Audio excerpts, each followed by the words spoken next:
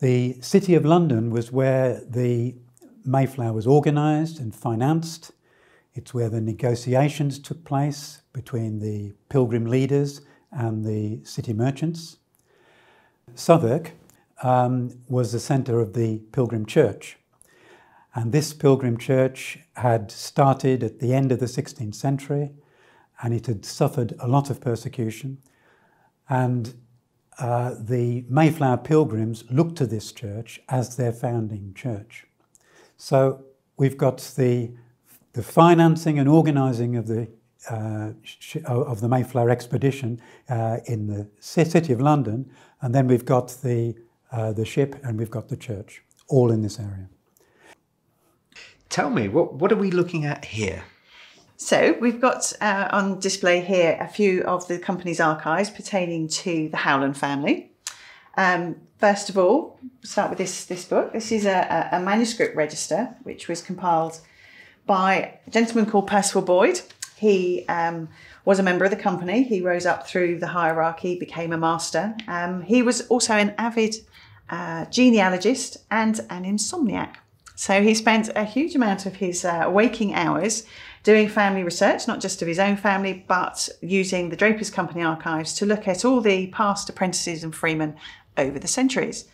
Now, we have archives that go back to 1475. So he did go and look through our minutes, our accounts and our membership records. And he also went to external sources such as wills and parish registers. And what he compiled is this register, and it is arranged by family name and then within datal order by family name. So here we have the Howland, and the first Howland is Humphrey. And he then, Percival Boyd, then summarises all the information that he's gleaned from these various resources. We then move on to Simon, who was apprenticed to Humphrey, and then to Henry, who was also apprenticed to Humphrey.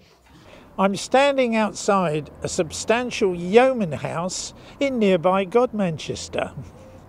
This was built when John Howland was just a boy. And you can see the original door and some other original features of the house just behind me. The door is dated 1603. Only the most substantial and wealthy houses have survived until today. The poorer houses have just crumbled away.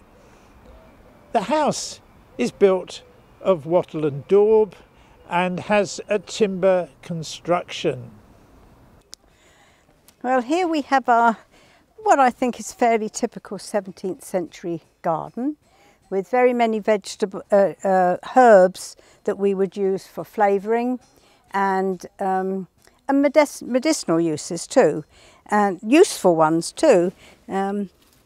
Sage, for instance, is very good in the pottage, but it's also good for cleaning your teeth and freshening your breath. Rosemary, which everybody knows is a wonderful herb, but it isn't only for flavouring. We would dress our doors with it and go round the door, bashing the door, so the oils would keep the devil away.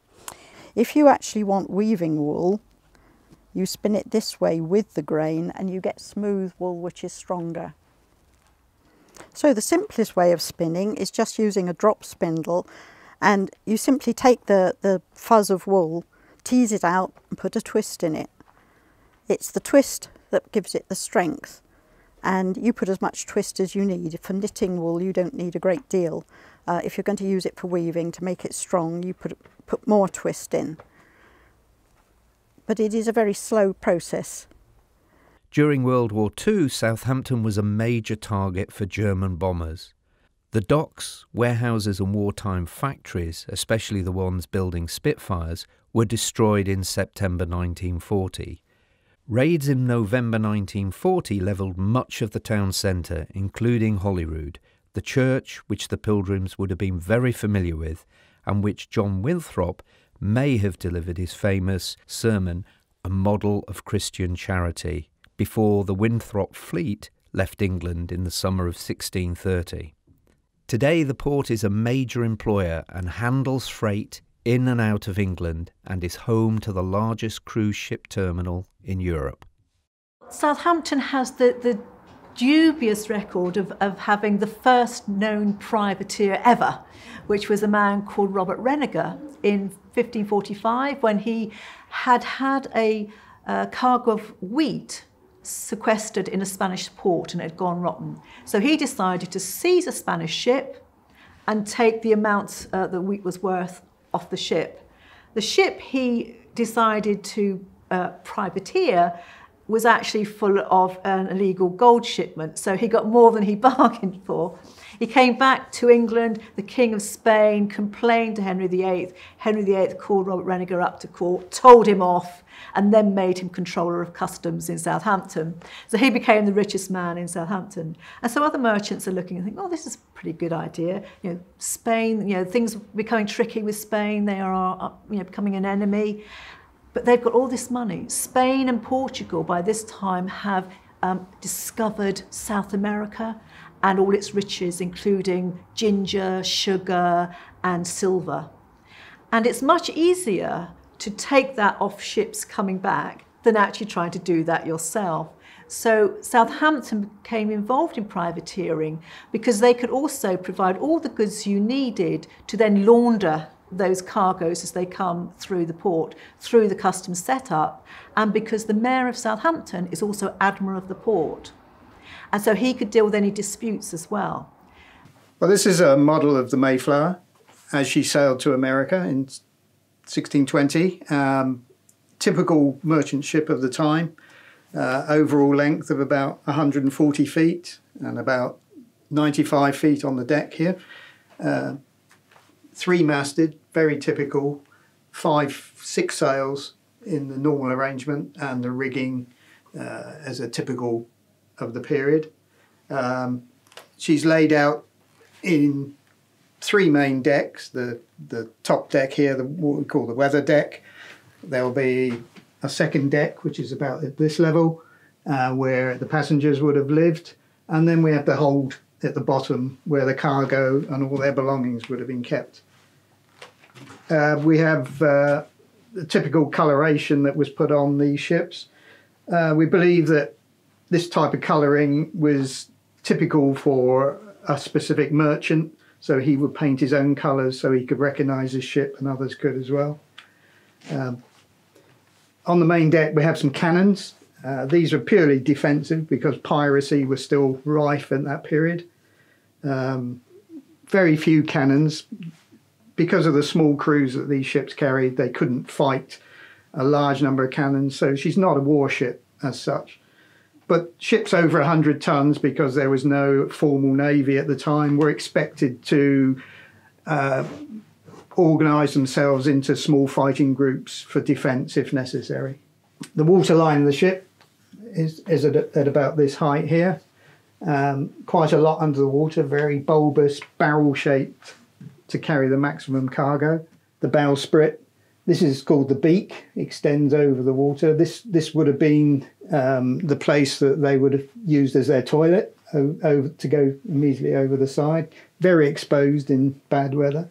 Well, of course, the Great Migration has been applied to many large migrations in history, both in the United States and elsewhere.